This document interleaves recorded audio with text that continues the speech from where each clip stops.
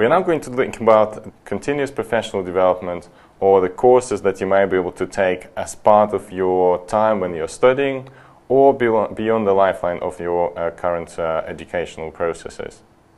So where do we get the inspiration for these courses?